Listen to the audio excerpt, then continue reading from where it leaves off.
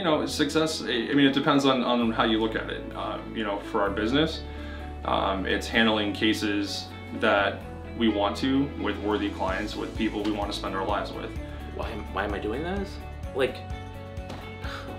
I mean, this is my opportunity and our opportunity to create and make a difference and have an impact.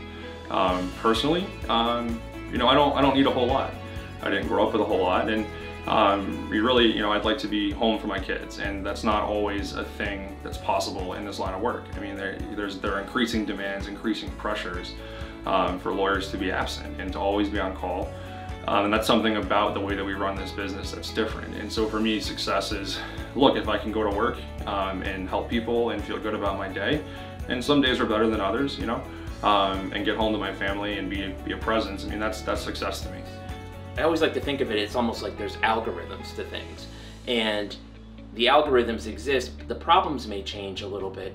So your challenge is finding the right algorithm, identifying the problem, and then working that algorithm for how to get the result that you need. You know, I know that a lot of lawyers are on call all the time, and sometimes that's necessary, especially with trial work, and we do what has to be done. But if you can build in some time for yourself, you know, I'm very protective of my nights and weekends, and my clients know that, and it's not a weakness. They know that it means that when I come back and I'm there early the next morning, I'm there for them, and I'm focused on them and only them. And to know that we get to do that day in and day out, like, that's my why.